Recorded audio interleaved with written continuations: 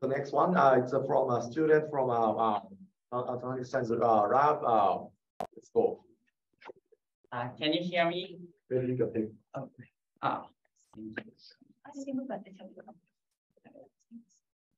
So, Matsui-kun and I will be going to talk about computational model based on human cognitive functions.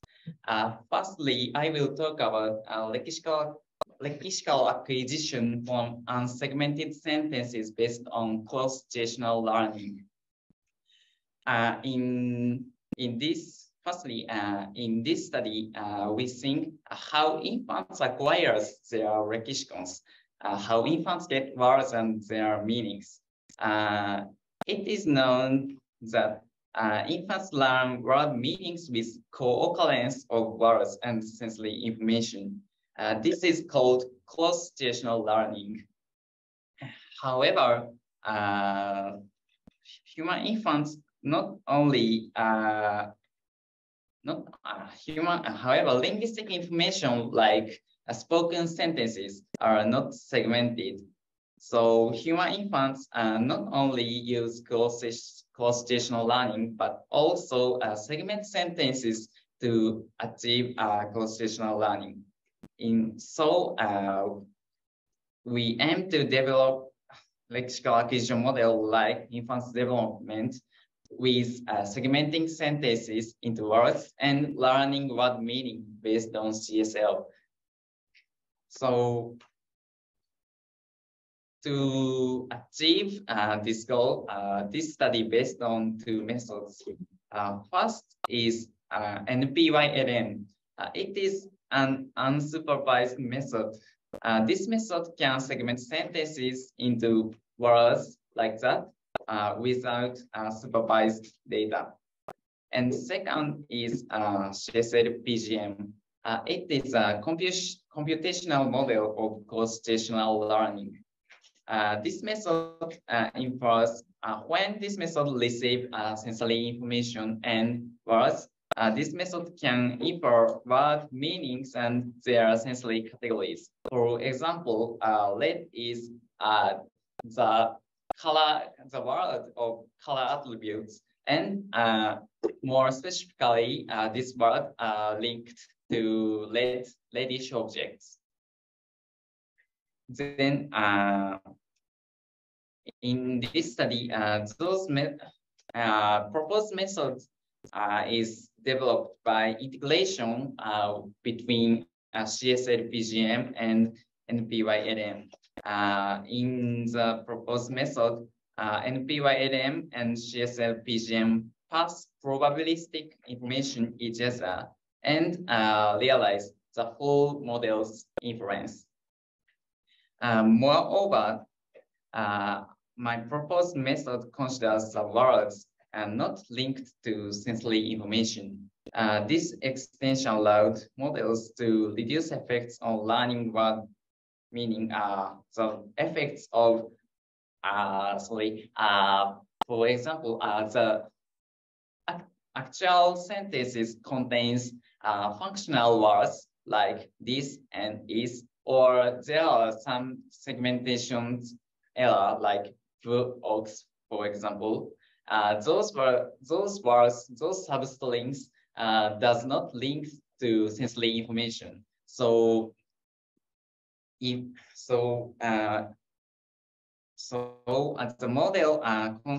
model reduce effects on those words by considering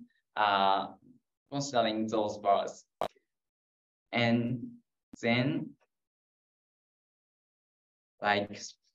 so for example, box is object, the word of object, and those words, box or red, it should link to sensory information, but this or is or ox should not link to those sensory information. So this model considers that. And then we conducted experiments to examine the proposed model. The model acquired lexicons with a dataset which contains both of sensory information and linguistic information like that. And then this presentation focuses on correspondence of word and attributes. This heat map shows frequency of attributes assigned words. The vertical axis indicates attributes, A, B, O, C, me, action, position, object, and color attributes. And X means the attributes are not linked to sensory information. And horizontal axis indicates words. First, when we focus on the words linked to sensory information, I call that grounded words.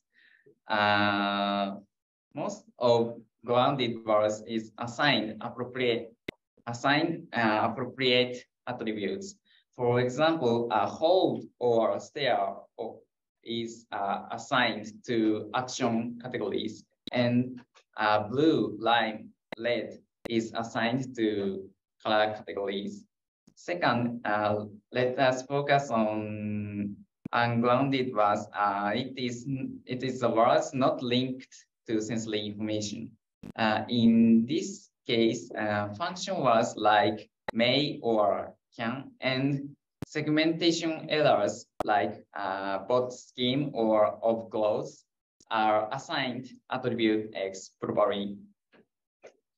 However, contrary to my expectations, some words assigned other attributes.